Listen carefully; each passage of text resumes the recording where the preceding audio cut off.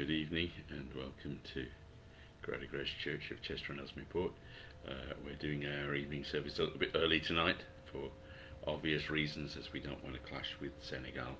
Tonight we're going to be just looking at a few verses of Scripture, continuing on with our theme of the day. Incidentally, a word of advice. Yes, this is earlier than usual.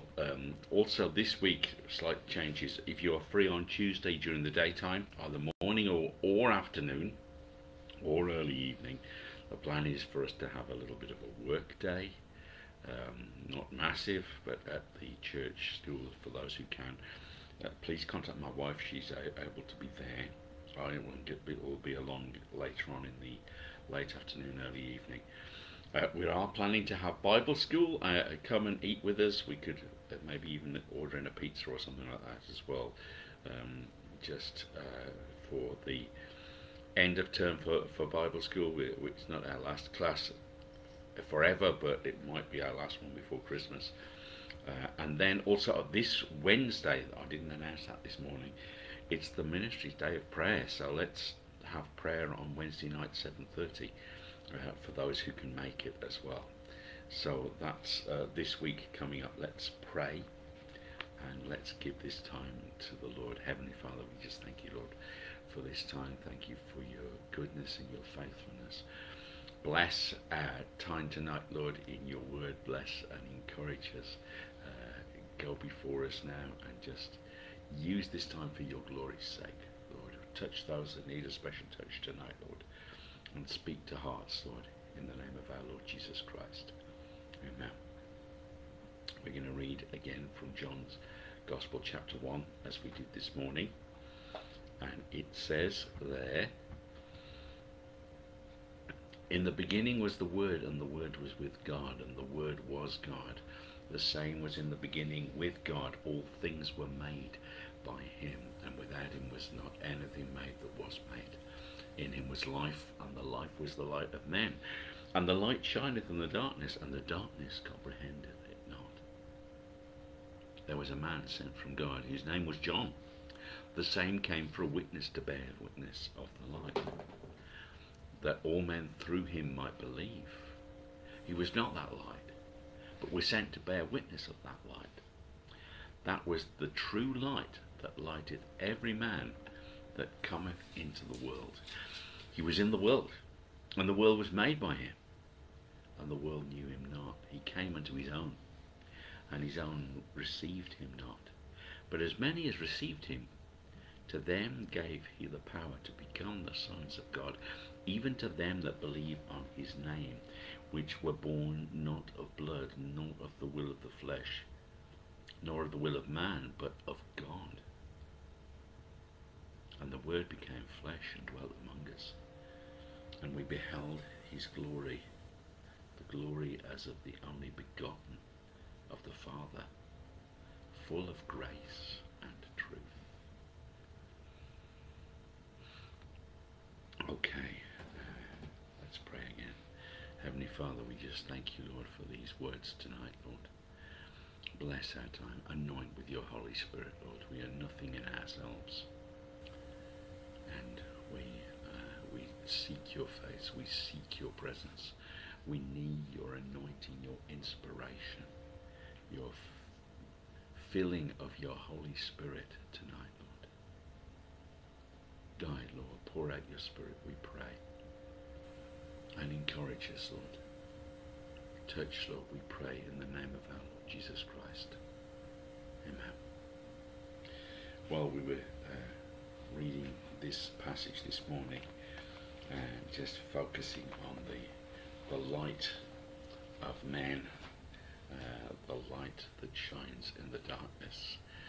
As we said, this is a dark time of the year. We're looking out the window, it's very dark outside, but there is light.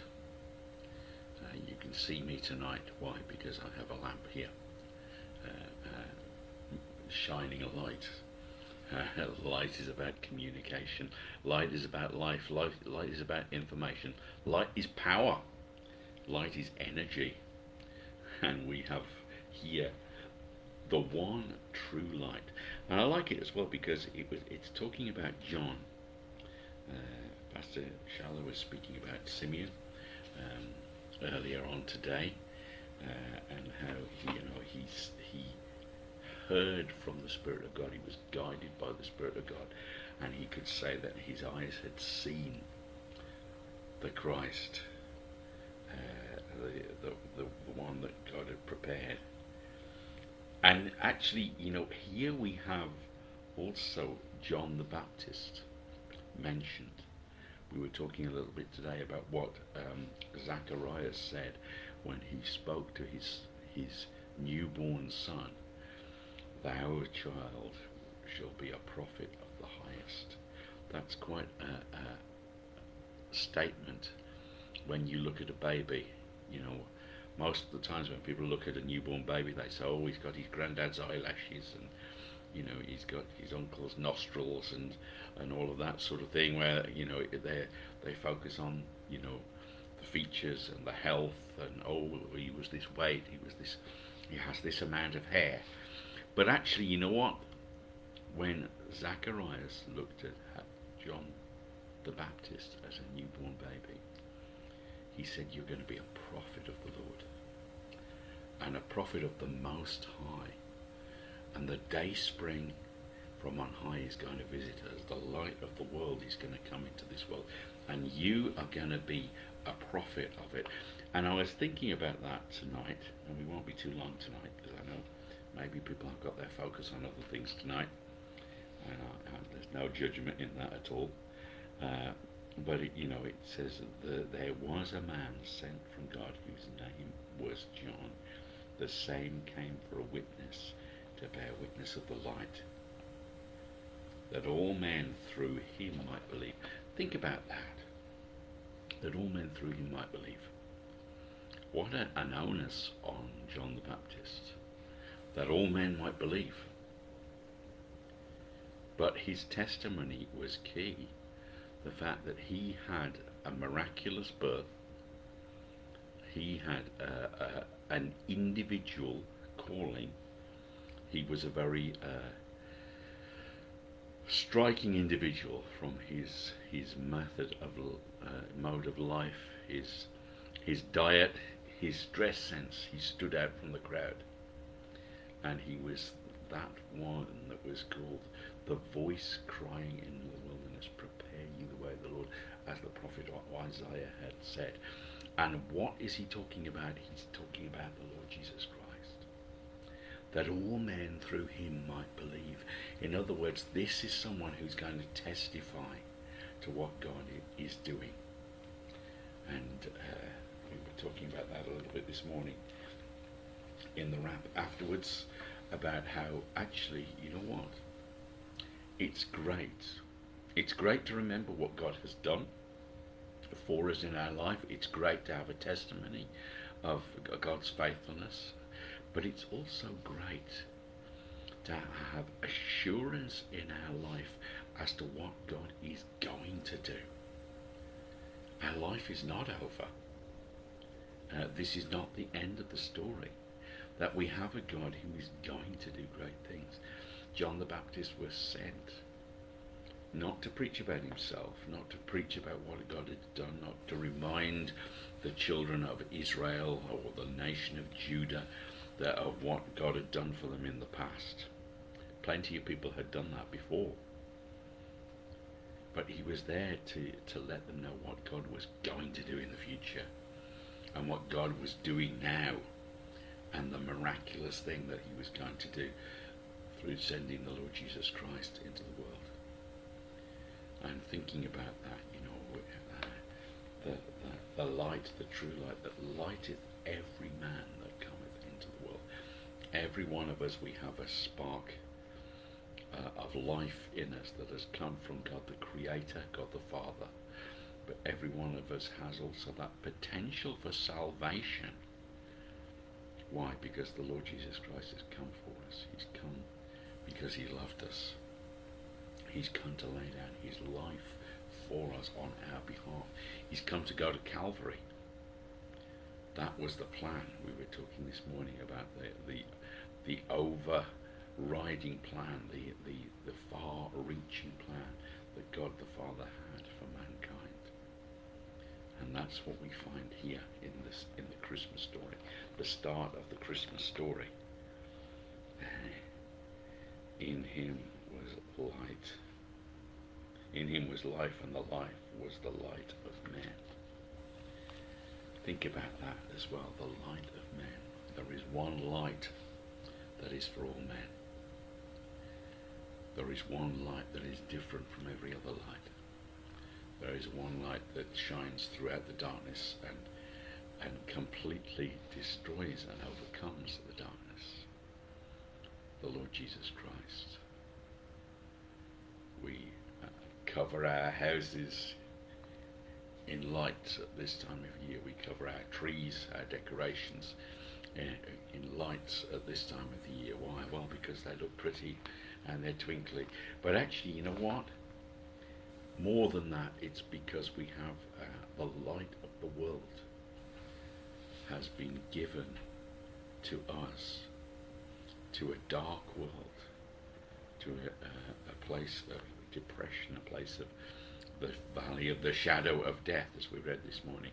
Those that sat in darkness have seen a great light, and those that dwell in the shadow of death.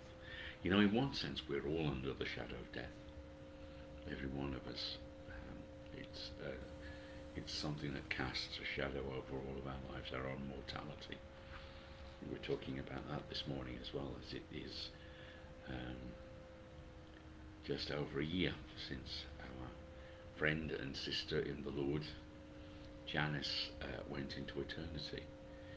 And we were remembering that and saying that for her family's sake, how actually when we lose a loved one, it does alter our perception of things. There's a softening, there's a tenderness that comes in for every one of us when we lose someone that we love. And we see that very clearly in different people's lives. And maybe we've experienced it ourselves, that when someone passes, we were speaking to a lady this afternoon at Outreach, and her name was Anya, but she had seen a lot of suffering in her life and lost a lot of people to various situations, and she said that it had shaken her faith, that actually to see, you know, children and young mothers of young children who lost their lives to cancer was a grueling thing, was a thing that caused her to doubt whether God could be real. And you know, we were saying, well, actually, you know what, often this brokenness brings us to the Lord. Seeing great suffering or going through a great loss like that is an opportunity for us to discover the God of all comfort and discover the God who loves us. And often when there is great darkness, there is an intensity to the light that shines. Every one of us has that life spring, that day spring, that potential for life, not just for bios life, not just for physical life, but for supernatural and eternal life. That's what Jesus came to offer. That's what Jesus came to promise. And that's what Jesus brought and delivered when he went to the cross and he rose from the dead. He won a victory over death, that whosoever believes on him should not perish, but have eternal life. That was the victory of the cross. That is why we celebrate it. And that's why we celebrate Christmas, because it's the coming of the Lord Jesus. And, you know, maybe we won't be so much longer, but just thinking about that, verse 12, but as many as received him, to him gave he the power to become the sons of God, even to them that believe in his name. think about that for a minute. He came, he was in the world, and the world was made by him. The world knew not. The creator of the universe came down to live amongst men, and nobody recognized it. The Pharisees called him names. They even said that he had a devil. The Roman authorities sent him to a cross. Many people, the Sadducees, mocked and asked silly questions. Many different groups didn't recognize him. That his own family even didn't believe him at first. And it's like, wow, he came to his own, and his own received him not. His own people, the nation that he had brought out of captivity, the nation that he had led through the wilderness, the nation that he had brought into the promised land, the nation that he had made a covenant with, the nation whose temple he had gone and dwelt in, as the Shekinah glory, as the Spirit of the living God.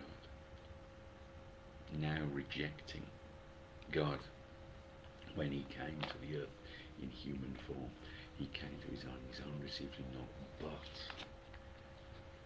there were some that received him, and there were those that received him, and there are still those that can receive him now. And that is the hope, and that is the life, and that is the light that we see at this Christmas period, and that is the excitement that we have.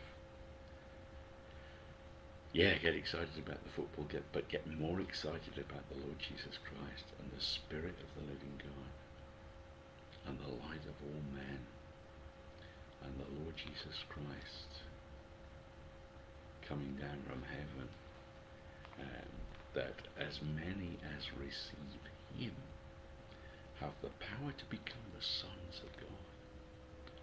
Simply by believing in his name is enough for us to become the sons of God. That's an incredible truth, incredibly powerful, but it's real.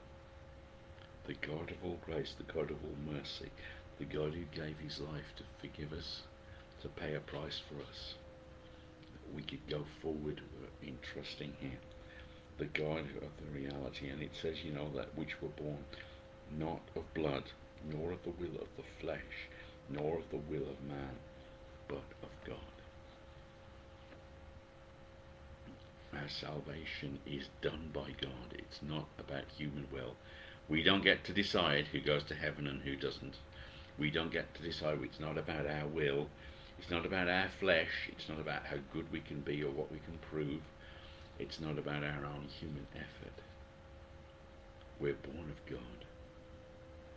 It says not of blood, and that's the blood of this world. Yes, the blood of the Lord Jesus Christ did pay for us, but that's not what it's talking about here. It's not like a blood. It's not just by inheritance. That's what it's really saying there. It's not just by, well, because I'm born into this family, I go to heaven. I was talking to somebody at work the other day. They said, did you see that survey that said that less than 50% of the population of the UK now identify as Christian? Are you worried? Are you concerned about that? And I said, no, actually not at all. I said, actually, I think the problem was in the past too many people were nominal Christians. They had the idea that, oh, I'm a Christian. Why? Because my great-grandfather was a lay preacher in the Methodists, or because my mother is a vicarette in the Church of England, and it's like, oh, that makes me a Christian. And it's like, no, it's not by blood. It's not by the will of man. It's not by any will of the flesh at all. It's something that is done by God. That the Lord Jesus Christ came to the earth. He laid down his life.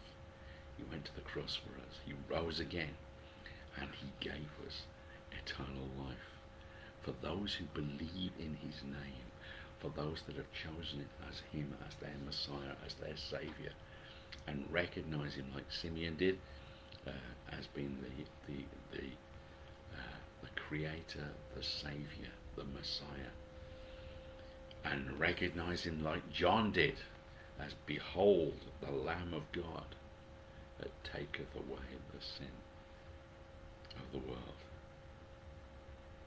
That's it, that all men through him might believe. John's testimony, John's witness. That's who he called him. That's what he told him. He told his own disciples to go and follow Jesus. And many of them did. But that promise to us is still there today. That we can believe on his name. And we can have eternal life in Christ because of what he has done for us. And the other thing as well, as we said this morning, and we want to emphasize that again, is that just as Jesus came to the earth, just as he went to the cross, went to the tomb, came out of the tomb, all of the things as he promised he would do, he also promised that he would return again for his church, for his people. And that is the other thing that we want to proclaim, that the Lord Jesus Christ will return. The advent of Christ's coming the first time round is celebrated every year at Christmas. But the advent of his second coming should be celebrated every day, all year round, that we would be ready for Christ's return at any point. Let's pray. Heavenly Father, we just thank you, Lord. Thank you for who you are, and thank you for what you've done. And thank you for the fact that we have a Saviour, a light in a dark place, the light, the one true light, the light of this world, the light that lights every man that comes into this world.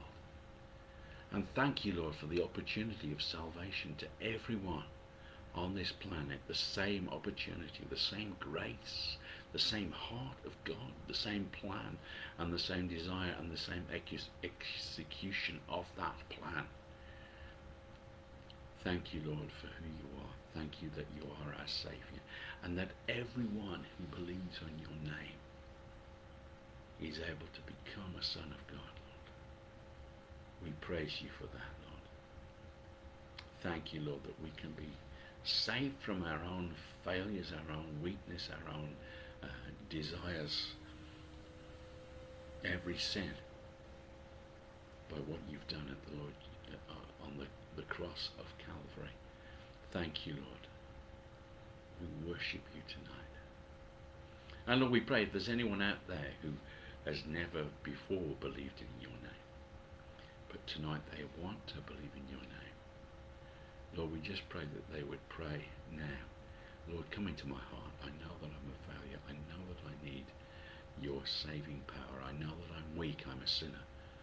But I know also that you love me, that you came to this earth for me, and that everything that you've accomplished on my behalf is powerful enough that I could say I am a son of God now by what you've done. Thank you, Lord. We worship you now, Lord, in the name of our Lord Jesus Christ. Amen. We're going to sign off now. It's probably time for the national anthems to start on the football, so take care, God bless, and come on England.